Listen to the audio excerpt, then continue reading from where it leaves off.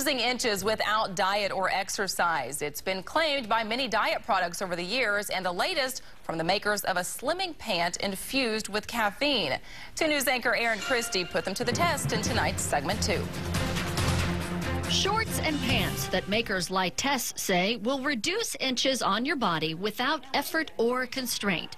Up to 2 inches on your hips if worn 8 hours a day for 3 weeks. They say it works by infusing caffeine and shea butter for moisture into the garment. Do they work? I'm trying it, and I'm doing it.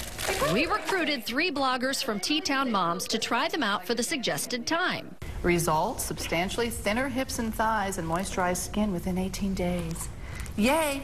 Becky Blankenship, a mom of 8. I'm doing walking La Fortune every day, every night, biking with the kids, and I'm kind of wondering if this will give me that extra oomph to lose some inches. Katie Beck, a cooking blogger. I'm definitely skeptical that it will work at all, but it's a fun thing to try. And Alyssa Lamb. Let's face it, she doesn't have a lot of inches to lose, but she's hoping the pants might curb her $10 a day caffeine habit. If I paid $50 for the pants and that kept me out of Starbucks for 5 days, paid for.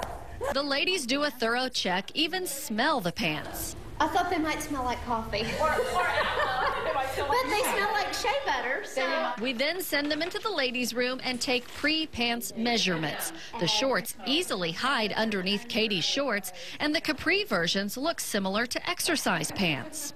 Alex, you want to come outside and help me water the garden? 2 weeks into the test, and the ladies are wearing the pants as requested, including during chores like Katie's gardening.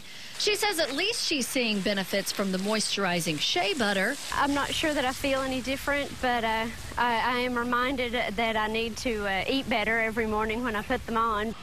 At the end of the 3 weeks, they're still not feeling any different, but the measurements are. Yes. Becky lost 2 inches from her hips, Katie 2 inches from her waist. Even Alyssa lost 2 inches from her hips, and she just got back from the beach. Well, there you go. Even on vacation. That is a very shocking number to me, yes.